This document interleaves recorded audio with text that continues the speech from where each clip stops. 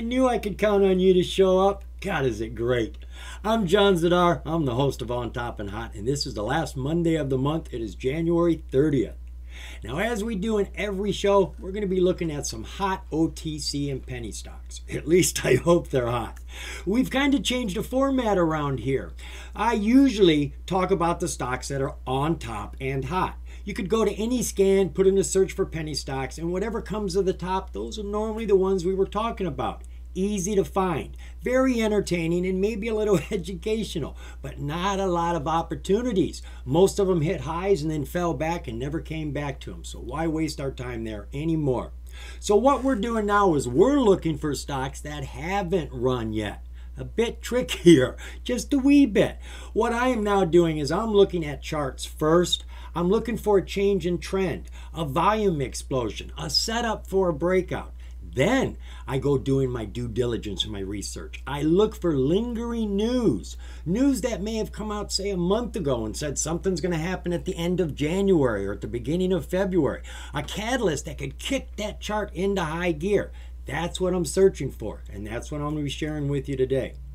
Now, I've got some news over here. That's news I've been looking at over, I think there's about 10 days worth there. It is getting less and less. Having a hard time filling that for you. But that is prime news. Mergers, acquisitions, uplistings, things like that. Oldest is up at the top. Newest is down at the bottom. Now, I get all that news right here at the OTCmarkets.com website. Right there, news. I do not get one stitch of news about OTC stocks anywhere else but this site. This is my go-to site for information. My financials, my filings, my share structure. I always start here, and I normally find what I'm looking for. But of course, no site's perfect, and the internet is always there waiting for me. But to start on the internet for every stock I'm researching, oh no. No. This is my number one site because it saves me a lot of time and frustration, and it will for you too. So let's take a look at how our OTC market finished today. Not looking real good there. Let's hope for something when I refresh. We got nothing. Boo. Everything is down. Our dollar volume is at 1.5 billion. We would like it to be at 2.1 billion. That used to be a threshold. We haven't seen that in a very long time. Share volume, we're at 6.4 billion. We need to be at 10 billion. That's second gear. Do you hear those gears grinding? We need 10 billion. I see the momentum kick up every time we hit 10 billion shares.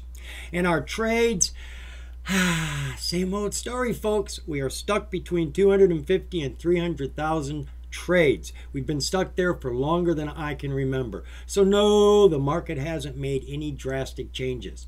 But as I say every day, thank God stocks have a mind of their own. We're always finding stocks that have activity. Now, the stocks we're going to look at may have had a little activity, but we're trying to find stocks before they have run. So we're not going to be blowing your mind with this information.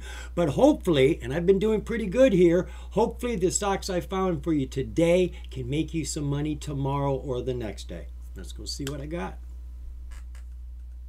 First stock we're looking at is a penny stock on the OTC. Well, kinda, not exactly. Well, I'll explain what I mean in a minute. This is ticker PLSH, Panacea Life Sciences. They had some news come out about a week ago. They got involved in a deal and it hasn't yet closed. This could be the catalyst that causes the charts to ignite. She finished today at 21 cents with about 13.5% gains. Now, she is on the middle tier of the OTC. This is the better tier. That's what the QB stands for, better. It's better because they have to audit their financials to be on this tier. And that's a great thing. These are numbers you can trust. They're actual and factual numbers looked at by a CPA. When you're dealing with pinks on the OTC, 99% of them are only giving us disclosures. Disclosures are just the information and numbers being passed off to us by the management, for better or for worse. So a stock on the QB tier is more trustworthy, more transparent. They have a verified profile and a transfer agent, both those green ticks I'm always dogging you to look for if you're going to be in a stock for a long hold. There's a lot of important information here that's been validated. We love validated information. But if you're going to be in a stock for a quick swing or a day trade, you really don't have to worry about this too much. Now, this is not actually a penny stock. It's penny stock exempt. Even though it's only 21 cents on the OTC market, it is literally not a penny stock. The reason is they have proven themselves to be reliable. They've removed that riskiness that comes with being, say, a startup company. The actual definition of penny stock exempt is that you have to be either over $5, which they're not, or you have to have been in business for 3 to 5 years with millions of dollars in assets during that entire time period, and your financial filings have to have been all on time. They're in great shape. They've proven to us that we can count on this company. So they got all the green ticks here we are looking for. They look good. So what does Panacea Life Sciences do? Well, they tell us that they are a leading producer of hemp-derived products. We take pride in pioneering the hemp industry by providing raw materials and white label CBD and CBG products to popular mainstream consumer brands.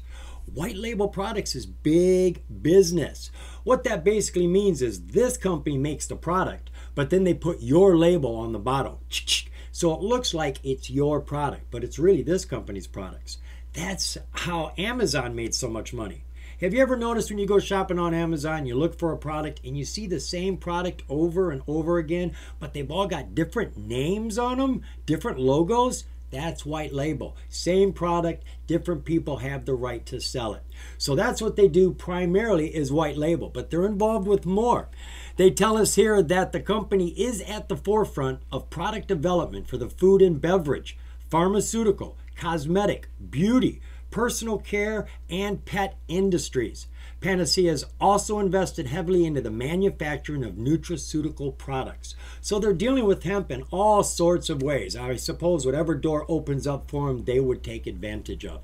So what was the relative volume around the company today, considering she had no catalysts? Not a lot. They are still under the radar. Normally doing about 24,000 shares a day. Today she had a little bump. She's up to 33,000. Not a lot of attention being paid to this stock yet. Share structure. All right, I'll confess, I did not go look this one up, but I can assure you it is a low float. I always use the unrestricted shares. I just presume any share on the market is in the float, but this number isn't always correct here. But they've got 5.8 million.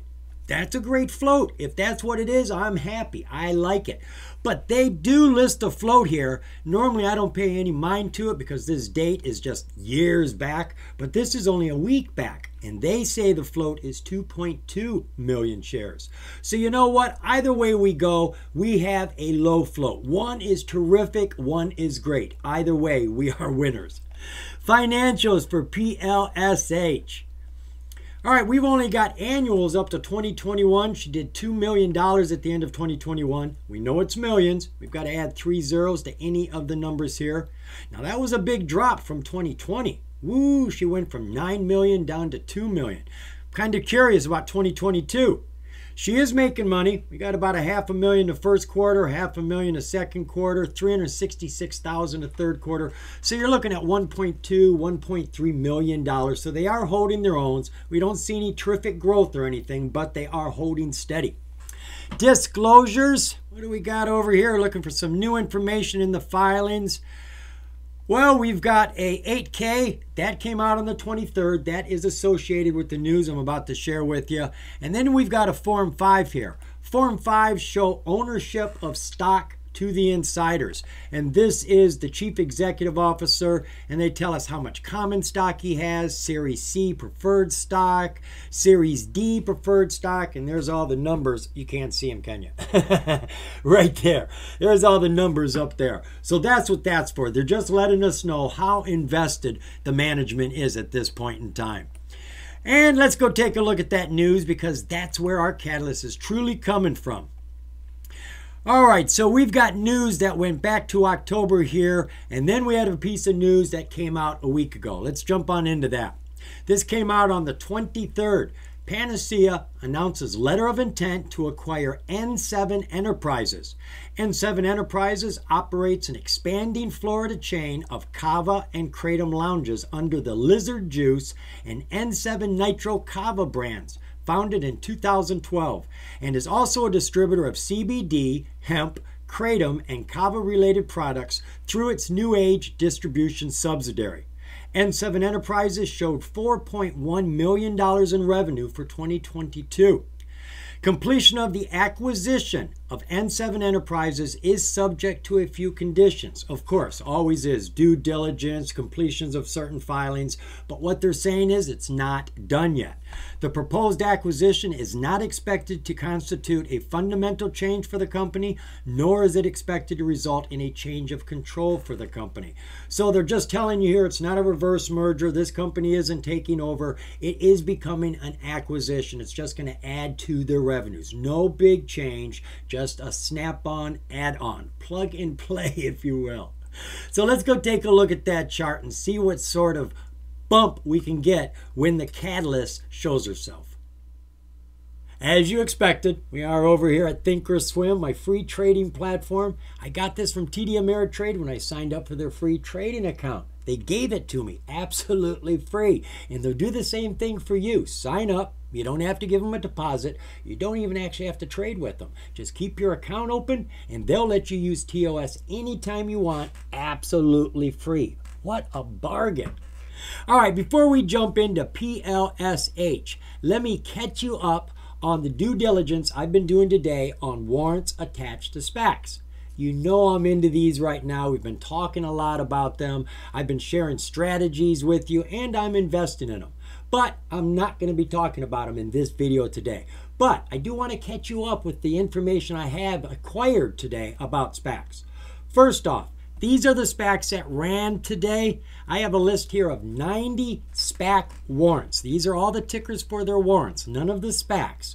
The SPACs are about $10 a share. I don't want those. I'm after the penny stocks, and all their warrants are penny stocks. The warrants all have a W or a /WS behind them. And I got 90 of them here, and I consider them all hot. What makes them hot? All of these have news. I accumulated these one by one each time I found news, and I dragged it over here. So I got about 90 of them, and this is what ran today. But we really didn't have any big runners today. We've got some that just about touched 100%, and I seen one today actually hit 800% gains. And would you believe it did that on just 100 shares? Yeah, somebody paid big, went up and came right back down. So this was a slow warrant day. Even though we had gains, there were no big runners. Now, speaking of my due diligence, that is what I found today on SPACs. Each day, I will try to share this information with you to keep you up with what I am learning. In case I'm not talking every day about them, you can still make benefit from my due diligence. All right, let's jump into PLSH. This is a 6-month, 4-hour chart. Back here in May, we had a high of 50 cents, and she has been falling ever since then. Hit a low here just over 4 cents the first week of January and changed direction. We got a new trend here, folks. She was trapped in this huge channel coming downhill and then has changed trend off of that low bubble in this little channel and is working her way right up to that 200-day SMA where it looks like she wants to break out. You can see the volume is getting stronger. There's no doubt about that. All of our technicals are looking strong. Our PPO is at a crossover about a week ago. This is our percentage price oscillator, very much like the MACD. You read them the same, but the percentage price oscillator works with the percentage of the price. MACD works with the whole price. MACD has had a crossover and has gotten on top of her signal line. Looks good, pushing up. Got a strong straight line on our ADX. The ADX tells you when your trend on the chart is going to change. It's not about if this is going up or down. It's just, is it going the same direction? If that changes direction, it means our trend has changed. So everything's looking good. And our RSI is up near 62 right now. Now, before I run away from here, I want to draw a support resistance line. I see a very strong one right there. What makes it so strong are all these prices coming down, stopping, and changing direction over and over and over again. So I drew one right there, and if you notice, we are right there, folks. There is our support line. We are sitting right on top of that support. Now, I want to back up because I want you to see what is going on back there. Look at how big these bars are. Look at the price activity. The action is huge here. Got real tiny down here. Not a lot going on. But once she was above this support resistance line, things got mighty. So we could see once she gets over top of that line, which she's over right now, and the 200 is right there, we could see an explosion with the right piece of news. Let's take a look at our 20-day, 1-hour view. All right, got a lot of lines going on here. Hope they don't confuse you. That is our support line right there. That is where the price has come down. You can see she went through it, bounced on it, and is sitting on it right now. She did tag her 20-day SMA where she tagged here and down here. She's paying a lot of homage to that 20-day SMA when she breaks her 9-day SMA. Technicals, they are cooling off a bit. We had a lot of falling compared to the day before today, so everything is cooling off. Yet, look at our RSI. Our RSI is pushing up even with that red bar. So when we come in on the 5 minutes, we should see some green bars at the end of the day. Ta-da! Look at that. Big old green bar at the end of the day. We like that. So let's get rid of some of these lines so we can make sense of this.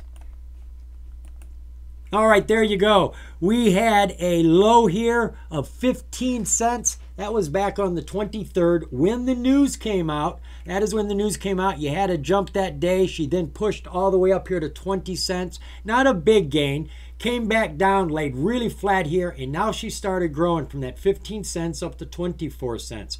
You're looking at about 75% gains. Went sideways, took a big drop, has hit her 50-day SMA, which has just come into the picture, right? Now, I always say, when a new SMA comes onto the board, you can count 80 to 90% of the time, the price will gravitate to that new SMA. Whether the price is below it or above it, it'll go to that new SMA. Now, sometimes it'll stick, sometimes it just tags it like a tag team wrestling match, just hits it and goes back. And that's kind of what it looks like it did here. She got underneath her 9-day, strong. The entire bar was under it, tagged that 50-day SMA and jumped hard. Put herself above her 9 and above the 20 and is sitting there right now. Perfect position. We've got a bounce off on our PPO right now. She is starting to come back up. Our ADX is going down. Now, we haven't talked about this in this show. And this isn't a great example, but when you see the PPO, this blue line going up, and you see the ADX line, the red one going down, and they're pulling away from each other, guaranteed 100% the price is going up. So you can literally watch your PPO and your ADX. And when one of those lines changes direction, it doesn't matter which one, you know your climb has stopped. This is a great indicator for trend change. Our MACD looks like we're about ready to do a crossover here. We bounced off the signal line and our RSI is pushing up as you would expect with that bounce. So she is warm. She is warm. She's changed her trend. She was falling for a long time. She's just about ready to get on top of that 200 on the 4-hour and get on top of that very strong resistance support where we could see some huge bounces. Those were 100% bounces you were looking at back there. So there is a very strong possibility that when they complete this deal, the way the charts look, she could ignite. PLSH, you could get a gain out of this. Put it on your watch list. Next stock we're taking a look at is a penny stock on the NASDAQ. This is Black Box Stocks, ticker BLBX. Now, the company had some news about 3 weeks ago, pretty impactful, had a good bounce on that day, kept most of her gains, has gone sideways since then until today when she is starting to break out with a lot of extra fervor, more than she had the day the news came out. Now, there's no new news, there's no new filings. All we've got is that news, but it is impactful news, as I'm going to share with you.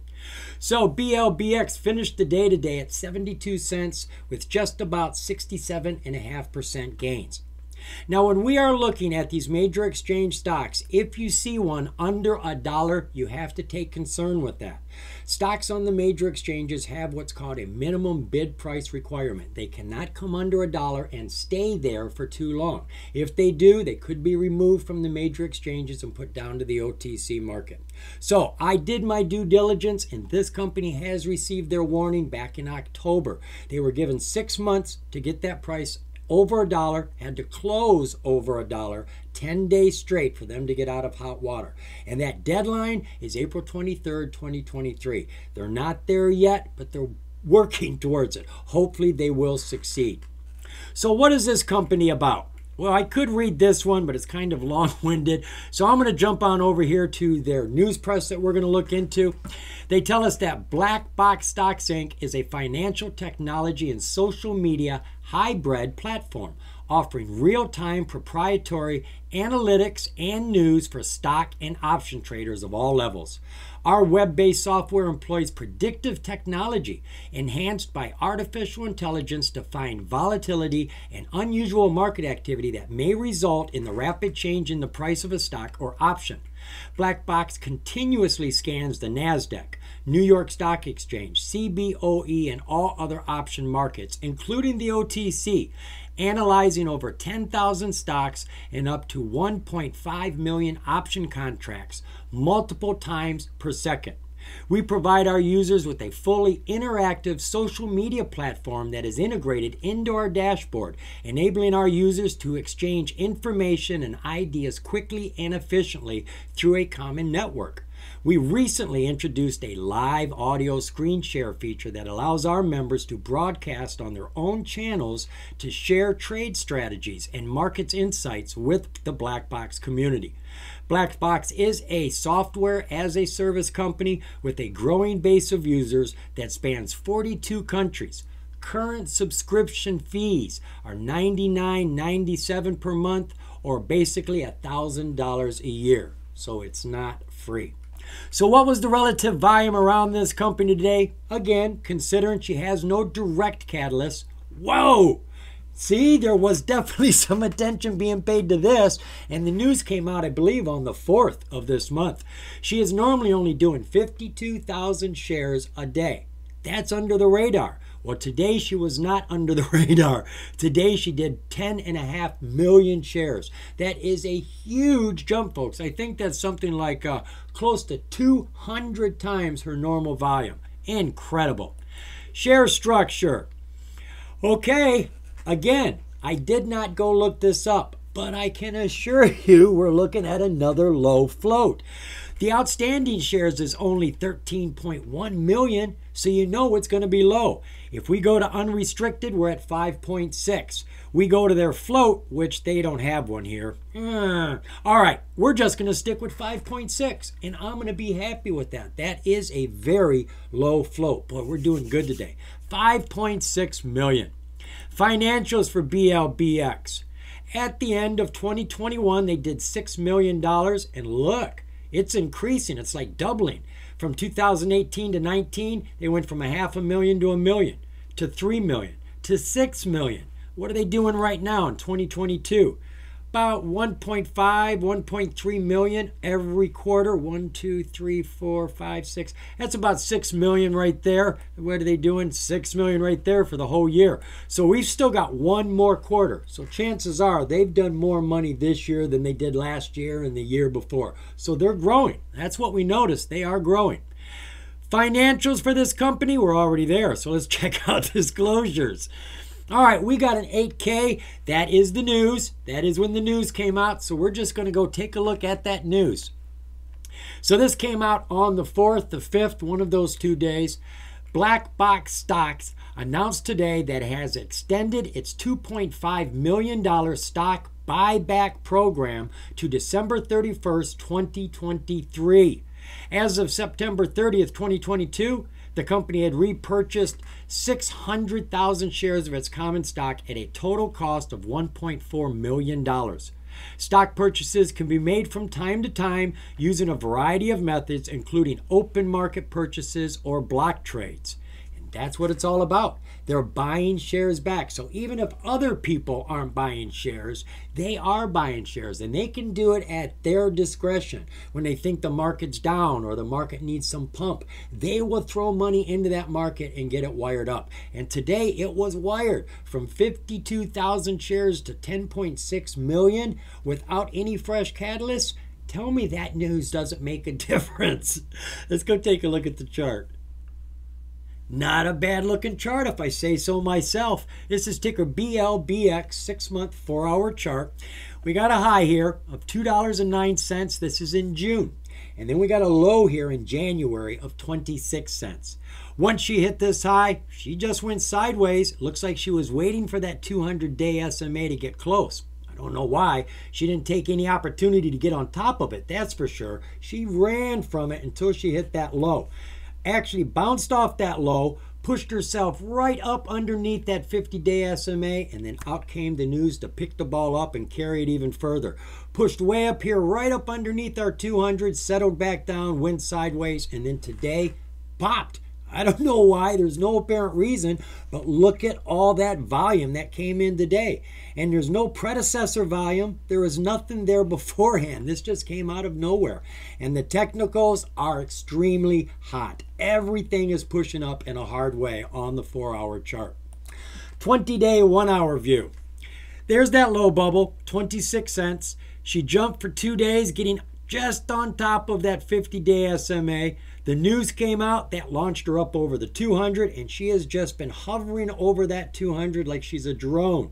And then today she launched, going from about 44 cents to 98 cents. That is over 100% gains before she fell back to 72 cents, which is where she closed. I see we've got some aftermarket activity here. We'll have to see what that price is.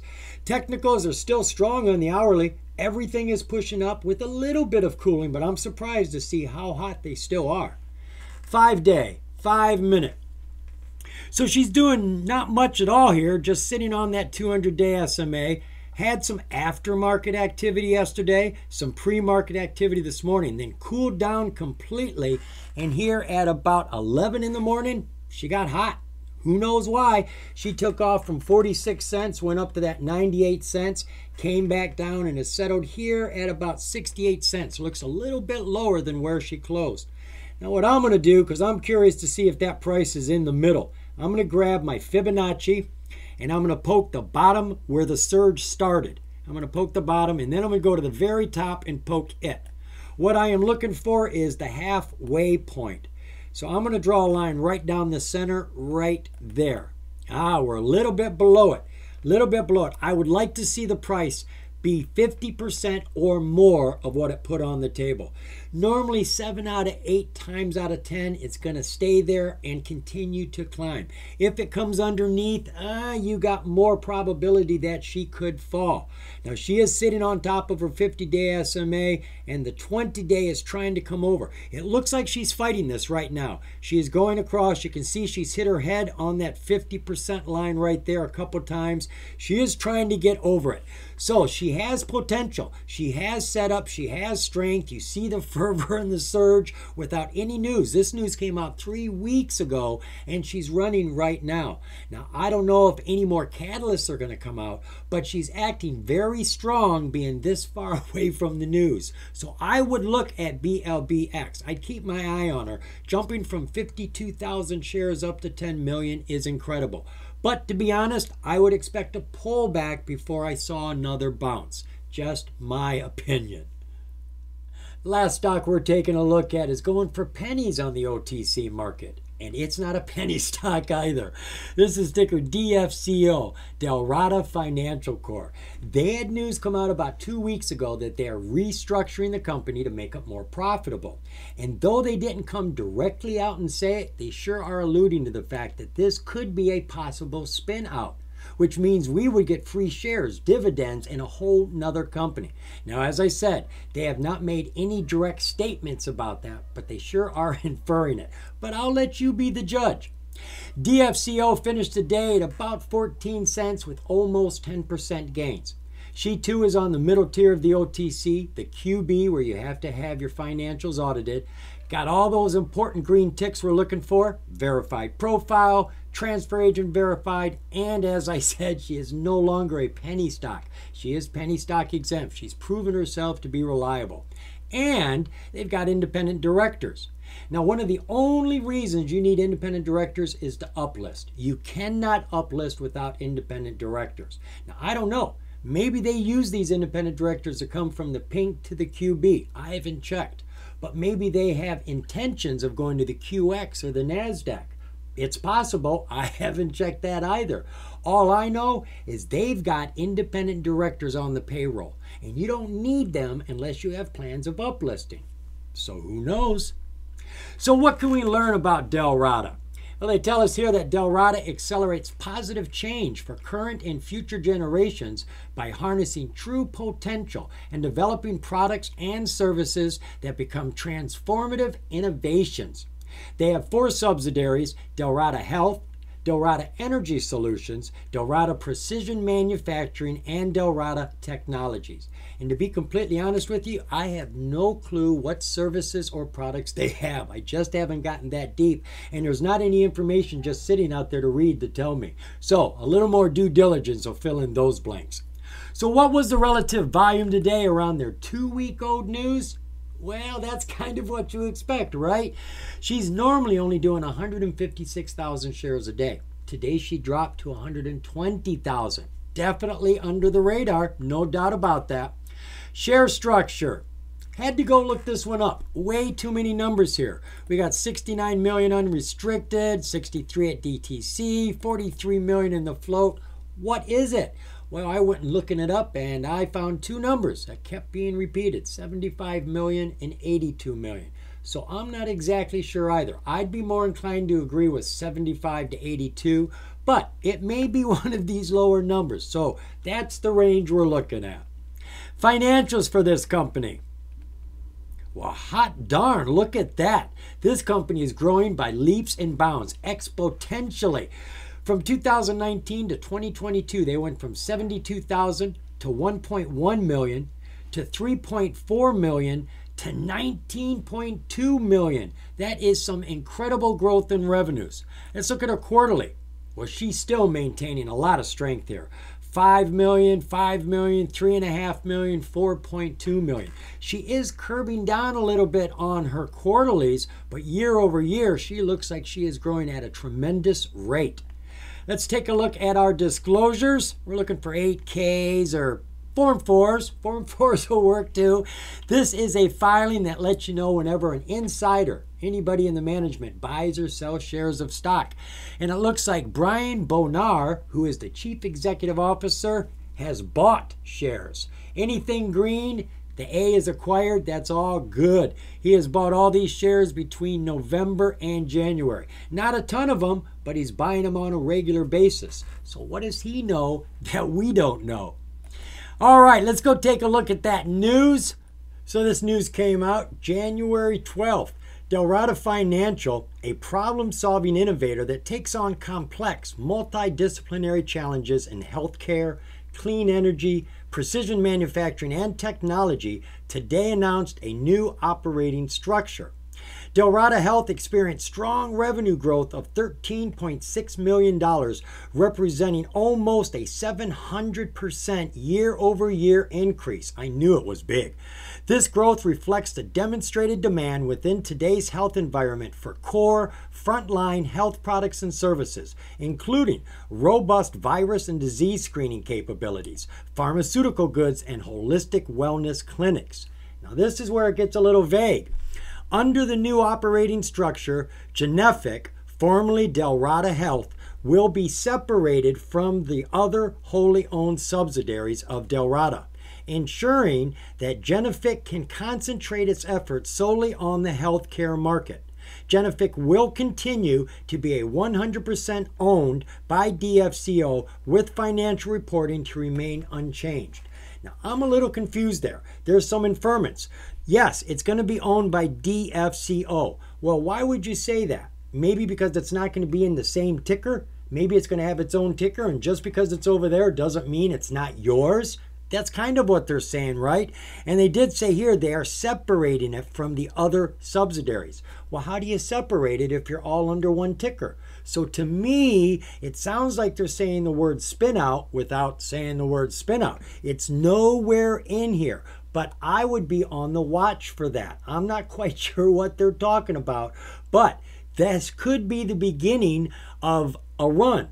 If they say the word dividend, if they say spin out, this thing is going to take off. They haven't said that yet. So now is a very good time to consider the chart. Let's go do that. Taking a gander at DFCO. This is a 6-month, 4-hour chart. And as you can see, she has been falling this entire time. She's gotten trapped in this channel, only breaking out of it twice. Here recently and all the way back here when she hit her high of 60 cents. She was just tagging the 200-day SMA from underneath. Right now we are tagging that 200-day SMA from on top. Now, she's been having a good run here, folks. She's been running from the end of December all the way to January 19th. Run, run, run. You can see that pushing up and outside of the channel. She went from 8 cents up to 20 cents. Went sideways for a few days and now has been falling. Came back inside the channel, bouncing on our 50-day SMA, and looks like she is ready to launch again, sitting right on that channel. Now, I normally do not count the first breakout of a channel or a breakout over a support or an SMA to be the one that's going to surge. It could, but normally you see that as a test. It'll come back 2-3 times and then run. So this is the second test, if you will, but she didn't come too deep. She just came right up underneath, so I'm expecting a nice surge out of this. 4-hour technicals don't have a whole lot to offer us. They're all pretty weak, and we don't have any extra volume in here either. All we've got is a nice setup for a breakout. Looking at our 20-day 1-hour view. Lots of activity here. This run is actually starting back on December 30th at 7.5 cents. You had a nice run here outside of our channel.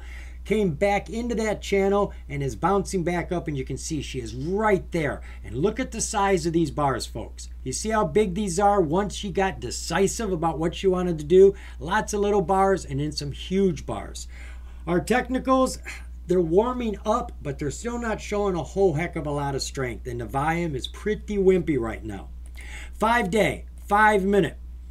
All right, she's been falling for the last 5 days, hit this low bubble of 12.5 cents, and today she's had a nice strong bounce, took herself from underneath the 9, on top of the 20, on top of the 50, trying to break out of the channel with the 200 right there above her. And that's a brand new one, right? Just came on the board. So what do I think? I think the price will gravitate to it.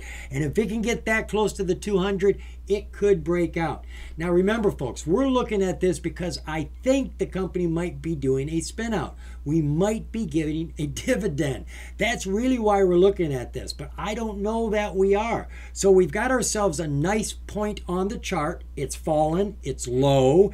She's at a breakout point, and we've got some curious news. I know it's speculation. I wish I could be more firm about what's going on, but you know as much as I do. So DFCO for a gain and a dividend? Maybe. To be completely honest, this was a lot easier when I was just sharing stocks with you that had been running all day. They were real easy to find.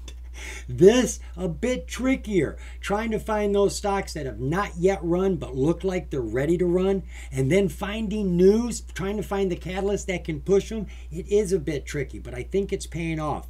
I've shared quite a few stocks with you so far since we changed our format, and many of them are taking gains. And I'm not even talking about the SPAC warrants, just regular old common stock. So hopefully we found a few more today. But don't let my due diligence be the end of your due diligence. Pick up where I left off, folks. This is your money. These are your investments.